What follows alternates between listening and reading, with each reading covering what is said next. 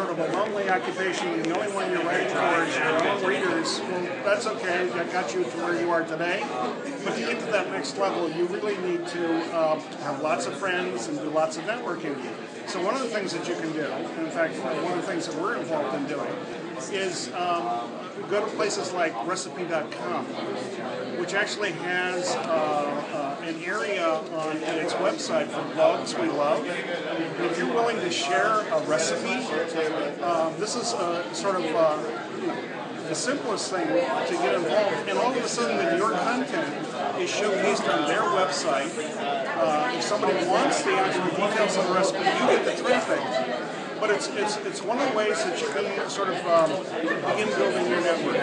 Go out there, make some new friends, get your content exposed, get your name out there, and it's one of the tips. The other one, of course, every mommy blogger needs to discover Pinterest.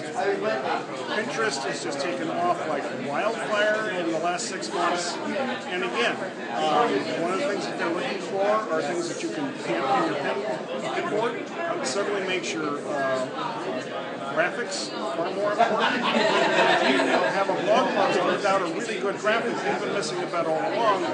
And so all of a sudden, it's something that you can contribute to the Pinterest community, but it's also something that will make your own blog post more visually interesting for your own readers. So you're helping yourself at the same time. So those are 2 tips. Thank